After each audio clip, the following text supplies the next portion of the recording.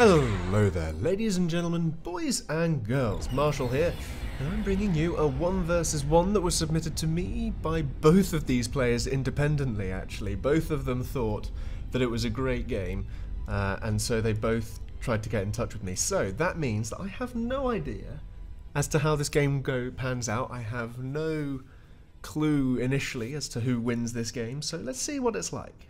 We've got Diskraip in his customary lavender, going for a bots first into 2 vehicles. Bot fab times 1, 2, probably 3. Down on the south in chocolate brown we have Hacker, or rather coffee brown, we have Hacker. Recently into Uber and then dropped back down to Plat, I think. So we're talking very high level play here between these two, and we see 2 fabs up for Disk and 3 for Hacker. So slight difference here.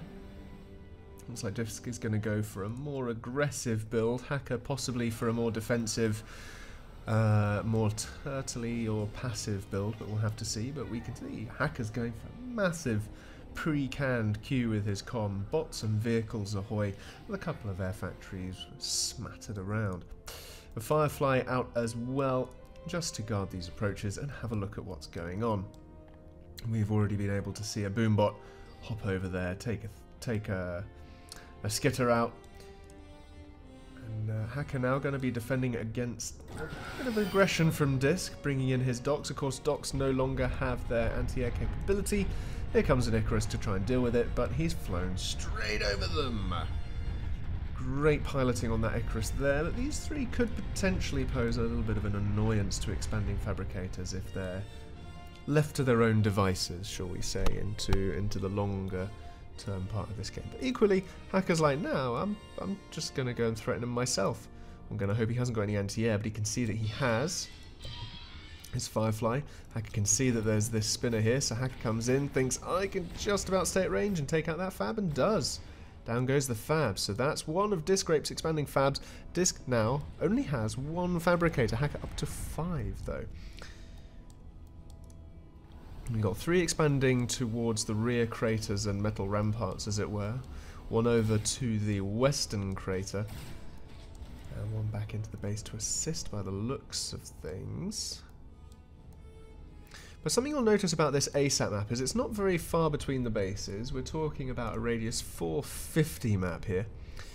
And also between the bases is this deep crater. Now there are 2 types of craters. There's the sort of shallow craters, like all of these down the sides, that units can path inside of and everything like that, and you can see them walking around in these craters here. These are sort of shallow craters, and then you've got these deep ones with these really steep ridged sides. You can really tell the difference at a glance, and these ones cannot be passed through by units, so they kind of create a little bit of a blocker for terrain, if you will. So it's a bit of an interesting on-pass here between the 2 bases.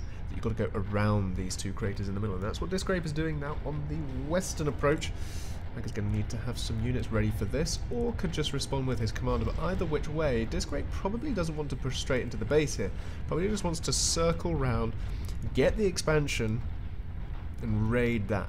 That's typically what you want to do in the early game, is particularly if you've only got small raiding forces, don't bother going up against the commander, because they're not going to last very long. And you're better served by taking out expansions and fabricators elsewhere on the map. And that's what we're seeing here. We've seen an expansion taken down, fabricator taken down, and that's going to delay Hacker in that direction of play.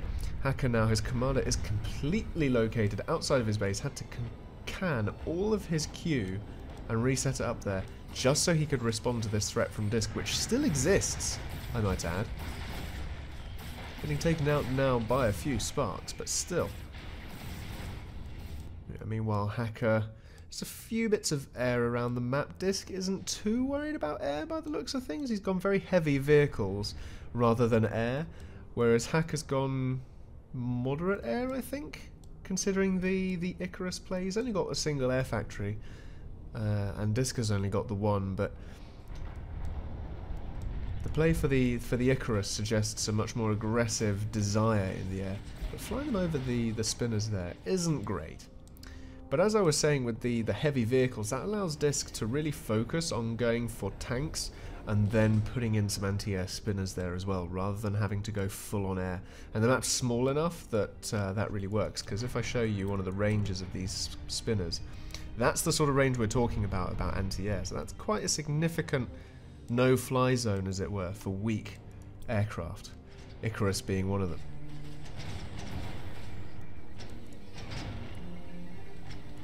Means that whenever Hacker engages, he really wants to try and take out those spinners up first, if he's going for an airplay. But he's only just starting his second factory, so we'll have to wait a little bit to see that sort of stuff come to fruition. Disk now coming down on the eastern side, now that he sees that Hacker's army is all down on the west.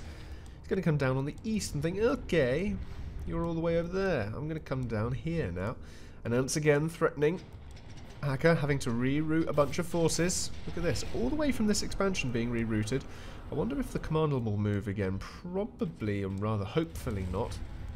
But then again, this expansion of 3 mechs here is very, very vulnerable.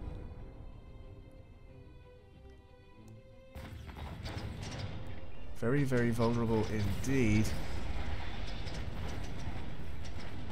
And down they will go. Hacker will have to respond to this. He's got a few fabs out here that can always circle back, which is better than nothing.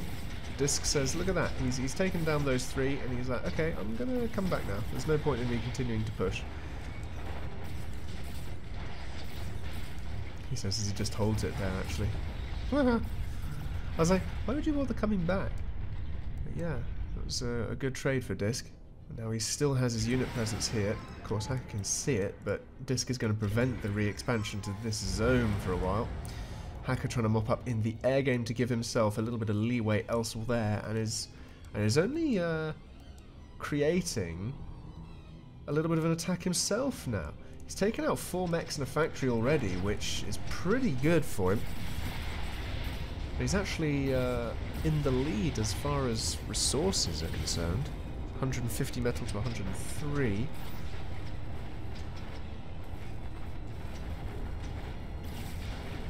Gonna get mopped up there quite nicely. Bumblebee! 2 fabs down for Disk. Nice win. Nice win picked up indeed. Look at this. Hacker's commander again going for a stroll. Must be leg day today. Disk's small little army. In fact, Hacker's commander here is doing a good thing. He's popped up some factories over on that side, shoring up this sort of line through here. And now he's going to move his commander over here and do the same on this side, which is, you know, I'm not going to complain. That's pretty good, pretty good. And he's even got some fabricators up on Disk's side of the map now, although a little under threat. Will want to fall back there, but still, you know, you may as well take it. It's not going to hurt, as long as you don't lose those fabs. Try not to lose those fabs.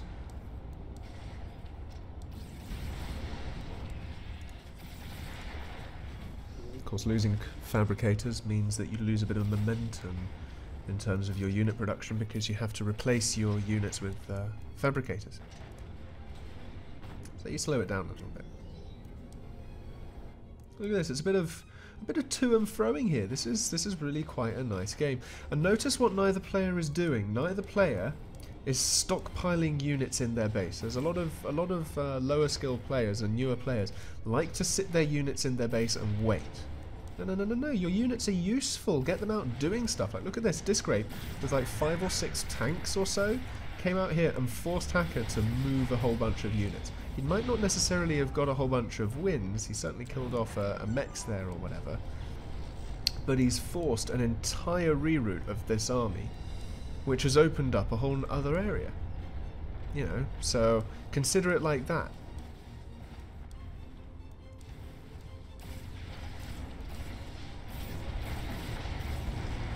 Now up top. Doing to Disk what Disk does to him. It's only fair, no hard feelings. What's Disk's commander doing here? What is he doing? This is the most bizarre thing to see. Disc's commander's going full on Rambo. Like, what? There's a massive army here, Disc. What are you doing? Was this a misclick? What are you playing at? A couple of Uber cannons will deal with this, but still. We're going to need a few more Uber cannons than that. Preferably in the middle of this blob, but... Disc, you're losing health like madman. And like a madman, he's gonna... Could this be the end? 14, 12, 10, 9, 8, 7, 6, 5, 4, 3%. 3%, and bombers come in and intercepted 1% on Disc's commander. 1% of health left. Hacker. Oh my goodness, that was close. 1%. Was that a misclick, or was that intended for Disc's commander to be so far offside? There's another lesson, folks. Don't send your commander to go walkies, especially an unprotected commander, especially so far out of the base. What was he playing at? Now Disc's commander has to get back into the base. Hacker wants to go hunting. That's a couple of shots from popping. All Hacker needs are a good bunch of bombers finding that. Like, and he knows that. He needs to keep these bumblebees alive. He's got 3 air factories now. He wants to get some... Look at this, boombots! He knows that just one of those has to hit home. Just the one. And all he has to do is find Disc's commander.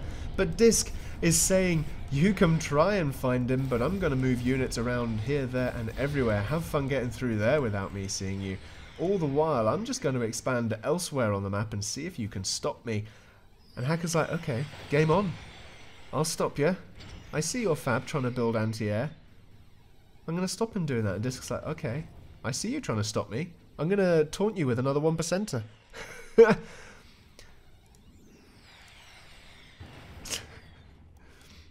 It's Diskraip. Disc 1%. The new gamer tag. Disc the 1%. My goodness. What a scare. And now his commander's there on the naughty step, motionless. Where's Hacker's air? We've got to take care of that. 2, 3 bumblebees there. 2 more and you've got enough to overcome the commander AA. For certain. You don't want to be, you want to be certain that these things are, that you can overcome them. Hummingbirds coming in. Diskraip needs to keep tabs on that air. Ooh, a couple of bumblebees were taken out by those hummingbirds. Quite fortunate there for Disc. Keeping Hacker's numbers down. The boombot's still sitting waiting as a nice little side option. He hasn't transitioned fully into them, but these boombots are also good against tanks. And Disc has gone heavy tanks. And here we go. In comes Hacker. He's like, okay, I want this. Let's have a look at where Hacker's commander is actually, because you know, let's keep tabs on both of these comms. I feel like at this point, both of these guys are in perilous positions. Look at Hacker's commander, completely out of position again, although not quite as extreme as Disc, but still.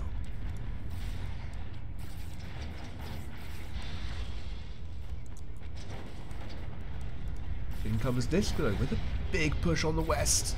And Hacker's military is not here. Hacker has the numbers, but they're all in the air. They're all anti-air in the air. They're not here to defend the base. And his power line's exposed. There go a few P-gens, and there aren't many elsewhere. Hacker is going to struggle in the power game. He's run out of P-gens. And Disc's just going to sit there, happy as Larry. Hacker now down to 5k power, and still falling. Disc mopping up the original base. Lovely stuff.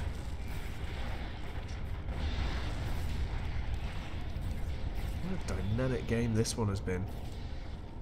Units moving everywhere, no big blobs. Little bits and pieces of defense. Look at this, cover the line to just make a defense. But Hacker, he says, I want that 1%, give it to me. And he's got a lot of units coming up this side. Does he know that Disk's commander is on this side? I don't know if he does. Let's have a look what he can see. He sees a big army from Disk. He thinks, can I fight this? Again, he's still looking for that commander. Don't forget, he wants to know where that commander is.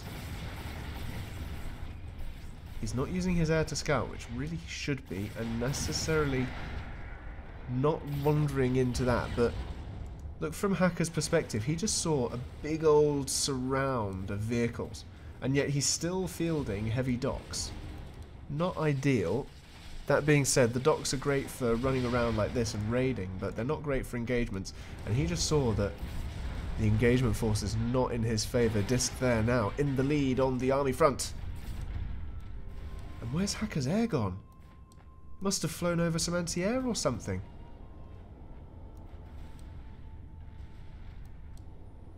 Where is it gone?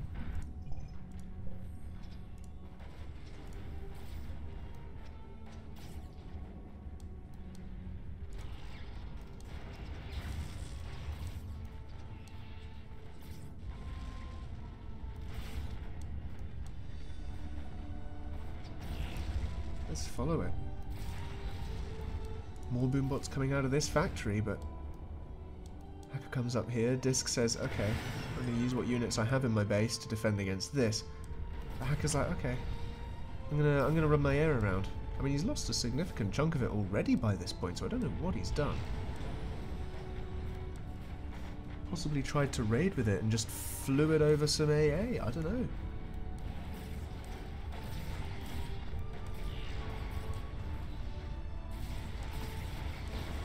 Either which way, that army gets mopped up. Disk mops up Hacker's original base, and Hacker's commander is completely offside again, going to this large crater on the reverse of the map there, in the east. And Disk's commander, nice and safe and sound, in the middle of a bunch of factories and a point defense, just in case. And yeah, Hacker just goes and sits his air over the base. What a Nelly! What a Nelly!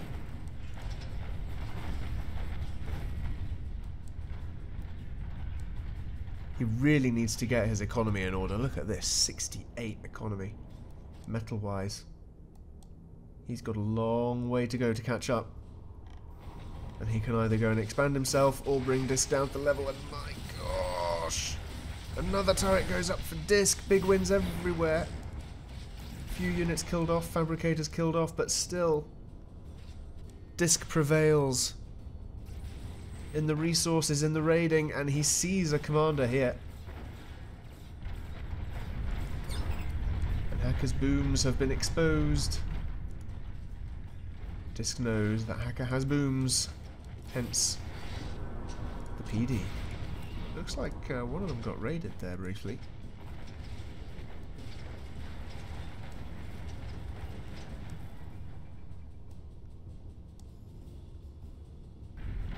Killed that off.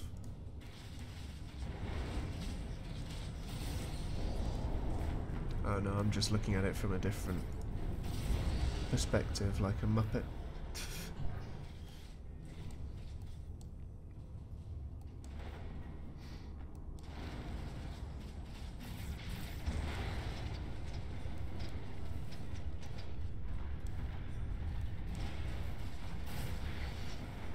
Yeah, Disk just has massive production at this point. 11 factories to 6.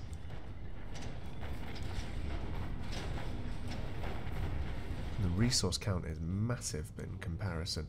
So that early aggression got Hacker a little bit on the back foot, expanded in the other direction. Hacker there with 3 fabs to open, you know, going for a traditional opening, but just got caught out by Disk, I think, in a number of places, even though he got an early Faber snipe on Disk, and for the longest time had the upper hand on Disk. Disk just had the better composition, I think. Hacker rather has been fielding docks the whole game, against an army of drifters and sparks. When he almost got a kill on Disk. The thing is, can he pull it out of the stops? Can he pull out all the stops in order to get that commander sniped? There are still boombots being produced. I do not see where Hacker's boom army is anymore, and Disk just has totaled Hacker's production. 61 metal only now. That's 2 there, 1 there, and 2 here for Hacker. Unless Hacker can get a snipe, it's GG. Hacker has to just hit this commander once, and Disk knows that. Look at this. Mines coming up. He wants to keep that commander safe.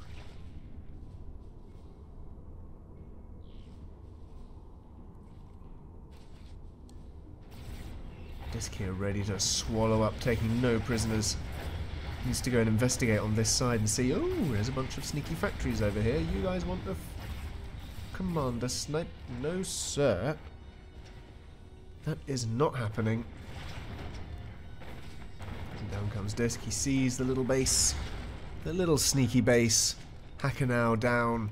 Even more metal as Disk continues to raid. I mean, Hacker, in theory,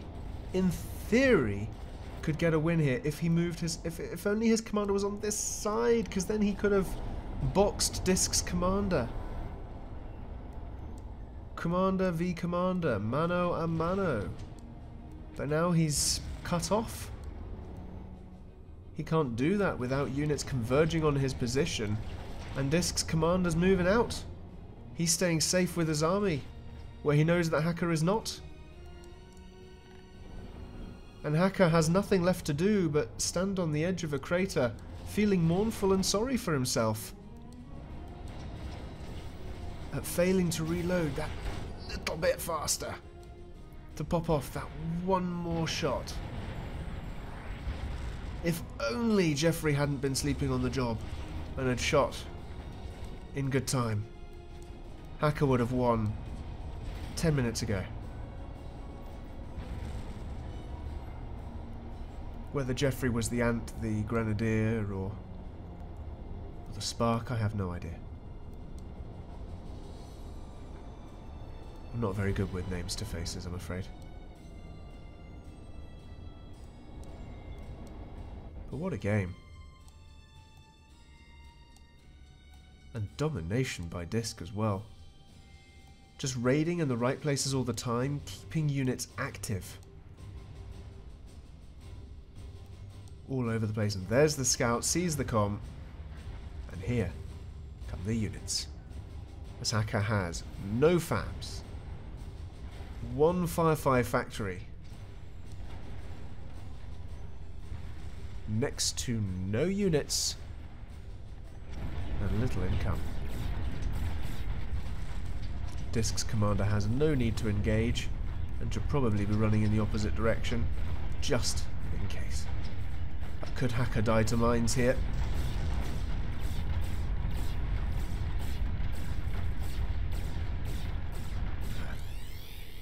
He will die sooner. What a game. What a game. Well, folks, I hope you enjoyed that.